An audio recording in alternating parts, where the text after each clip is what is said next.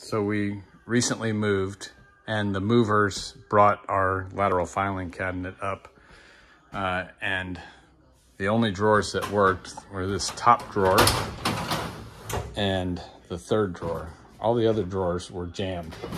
I could open them about this far, and something was clearly obstructing the drawers from opening.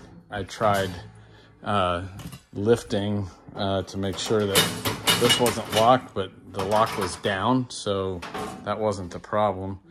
But when I looked inside the drawer with a flashlight, I could see the rail that holds the file had come loose in the back.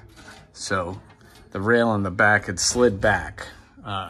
So I fashioned a coat hanger and ran the coat hanger in and was able to lift it up.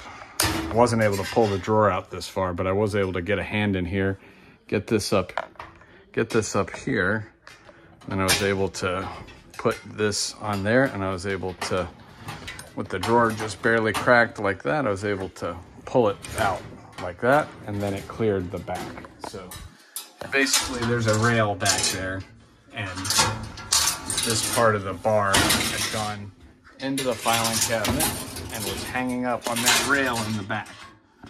So once I pulled this out, the drawer came out nice and easy, and problem solved quickly.